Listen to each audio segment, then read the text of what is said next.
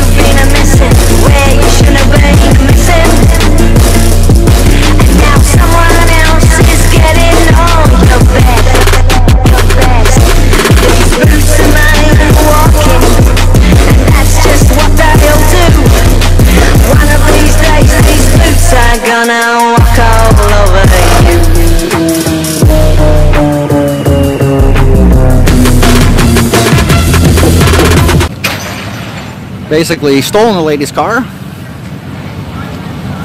for whatever reason.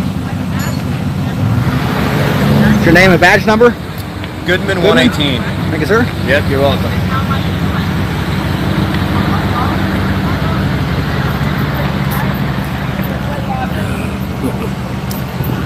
Okay.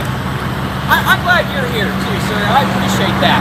I appreciate someone else out here that actually knows what the fuck we're doing, other than these stupid ass cops that are out here that don't know what the fuck your job is. Your job is here to protect us, not to sit here and generate revenue for the county. Protecting everybody else from people that don't pay insurance. That's why we have courts, sir. To go to court. That's what we're going to go to after this. No, you are stealing our vehicle right now. You're stealing our car. That's our own personal property. That is not yours for people. I have no idea. It's just somebody who I was doing a little journalism and happened upon it.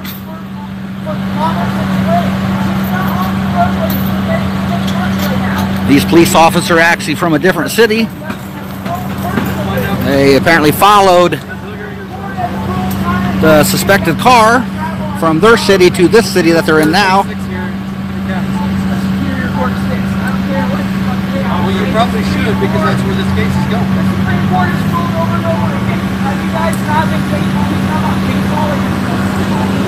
And he's just standing up for his rights. He's standing up for the Constitution. He's standing up for, you know, the right to travel.